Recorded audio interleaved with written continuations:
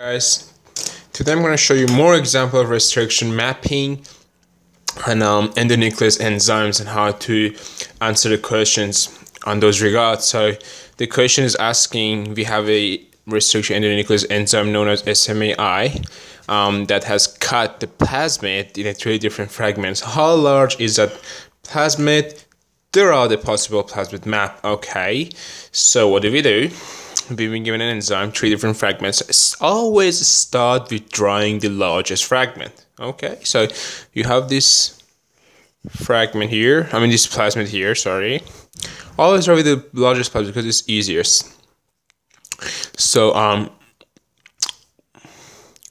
should be here, like measure it. So it's like 3000, 1000, 2000. That gives you 6,000 base pairs, doesn't it? So it has to be 6,000 base pairs. 6,000 divided by 2 is 3,000. So half of this plasmid should be 3,000. Okay, so 3,000 base pairs. SMAI. Then we have what? We have 2 more fragments to do. We have like one here and one there, right? So that's base pairs and 1000 base pairs. Okay, so very easy. You can also reverse it, like write it like that, orientate it in this fashion. Okay, if it's asked you like to write more than one configuration, you can also draw this, right? You can draw that, right? 1000 base pairs and 2000 base pairs. Okay, and these are enzymes, right? Enzymes and enzymes. Okay, you can also draw this if it makes sense. Okay, that's the same thing, but the restriction mapping is different. You can also change this too, right? You can also change this too. But okay, next one is asking you if you have another enzyme known as HND3, and these are restriction endonuclease enzyme that has digested, meaning it has been added to that specifically plasmid containing solution, and it made us these 2 fragments.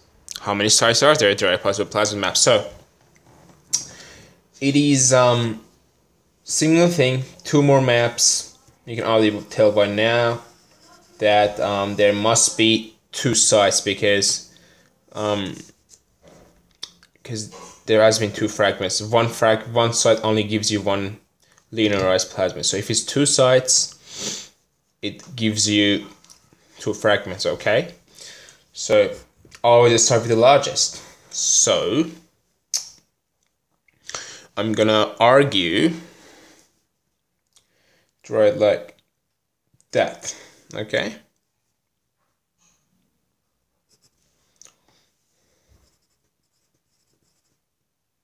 base pairs. Okay,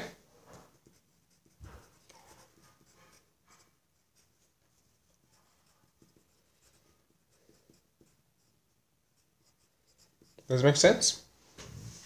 We could also, for example, like draw it in a way that this cut 2100 and the rest is 39,000 base pairs. But you get the idea is that you get the correct orientation. Like, don't make this to be small 3900 and this 2100 base pairs be this large. Okay, so it's really critical. It's really like a common sense. Bigger fragments take up more plasmid, smaller one takes less plasmid. Okay, now it is asking, these 2 are example of what? These 2 are example of is the single restriction endonuclease. Okay, meaning only 1 enzyme has cut it. The next one is asking you, okay, we have made a cut, but it is giving us different 5 fragments, but with two different enzymes. Okay, so it's double digest now. All right, so if it's a double digest, start with drawing a plasmid like that. Okay, draw your initial plasmid. What was your initial plasmid? The building block, like the one that you cut it with the SMAI. So what did we had? Let's go with this one, because you can go with two different configurations, but I'm just going to show you this one. Okay, so again, easy. SMAI. SMAI. SMAI. Speak quick. What else? One there, right? SMAI. Okay, cool. So we've done that. Now think of this and measure with us. How can you put those new hints or introducing it to this that would allow you to make this, to match these two? Okay, what do I mean by that? So here you want to make sure that you have produced this 3000 base pairs. So which one here can give you this 3000 base pairs, right? Well, you can see the 3000 base pair can be formed with these two fragments, doesn't it? Because 1200, 1800 would add up to 3000. Okay, so I'm gonna make a cut of hint 3 here, giving us what, 1200, 1800 base pairs. Okay, cool. Now so we done that and that. We are left with 3 different fragments: 900, 1000, 1100. Okay. Looking back at this, so we had this 1000 base pairs here, right? What would give us this 1000 base pair? I mean, 1000 base pairs, even though we consider it to be at 2100. You know what I mean? So you have to match it. You have to match it if you want to do. So you can't just change the orientation of this plasmid with another that you didn't already previously written in these two questions. You have to design the plasmid in a way that matches these two. Okay, so I'll say that here I'm gonna say 1000 base pairs, okay? Because it matches the 1000 base pairs we already written there. Cool. Now, if you recall, we have another 2100. So which one of 1000 can add up to give us this 2100? Well, if you look carefully, we can see 1100 can add to this one, giving us 2100, doesn't it? So I'm gonna make good hint site here. Yeah, hint site here. Okay, that giving us this 1100 base pairs. Okay, so now we form this 2100, right? Didn't we? We form this 2100. Now we need to form lastly, what fragment are we left? So we only left with 900 base pairs. So 900 base pairs can give us, okay, does it make sense? So we produce this 2 hint sites there, we produce this 1800 one there, so these ones give us 3000 base pairs, which matches that, and we can already form this 1000 base pairs, which matches that, and we form, what else? We form 1100 base pairs that totally matches this one as well. So if you can see, for example, this one gives you 2100, that matches this one, doesn't it? So this is 2100, this is 2100, it's SMA site, 2 hint sites, and this rest gives you 3900 base pairs. Okay, these 3900 base pairs and 2100 base pairs. So it's cool. This is how you're gonna do it. So if you decided to go with this configuration, you have to change a bit of, play with some of these fragments in a way that would match this. Okay. So next one is asking you about gel electrophoresis. How would you observe these fragments if you expose them to the gel electrophoresis? Okay. So it is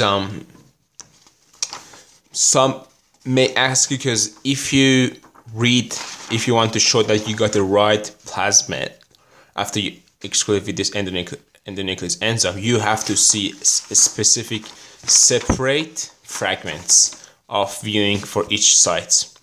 For example, let's go with that one. So here, what did we say? We said three different sites, didn't we? We say 3000, 1000, 200, 2000. So let's draw that.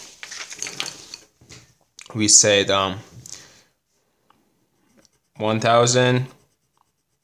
What was the next one? Was 2000, wasn't it? It was 2000. The other one was 3000, wasn't it? Yeah, 3000.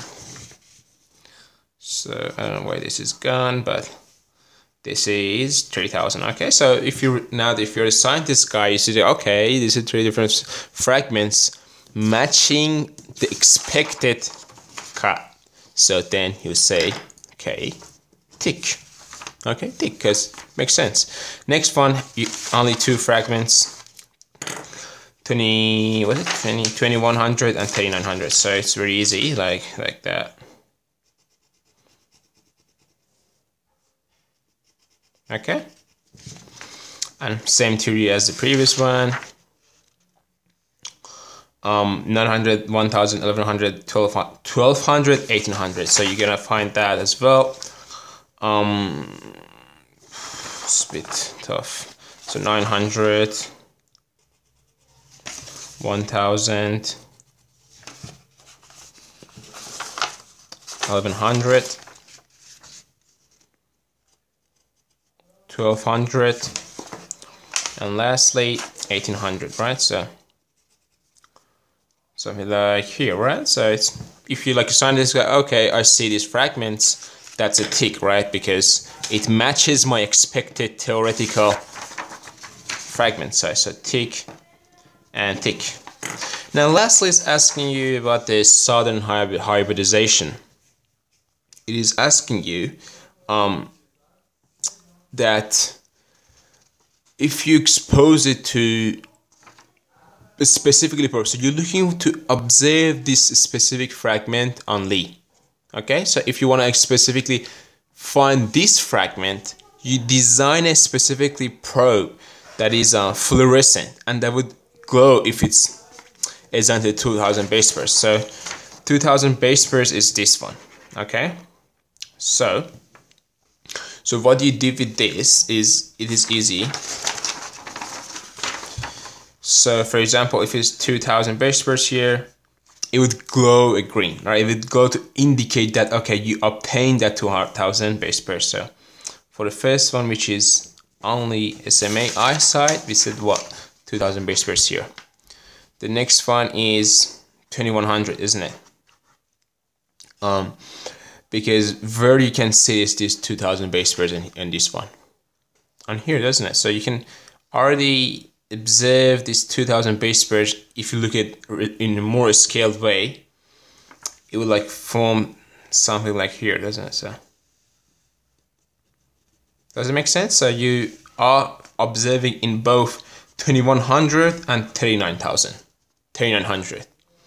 You're seeing that it's specifically fragment of 2000 base pairs. So I'm going to go.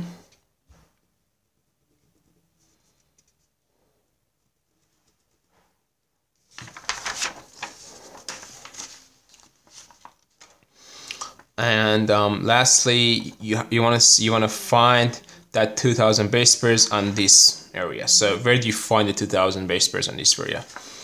Same spot here, doesn't it? So you can, for example, find it here down to here. So 900, 1100, right? 900, 100. So I hope it was helpful, guys. Please ask me any question if you have on the comment section. Thank you.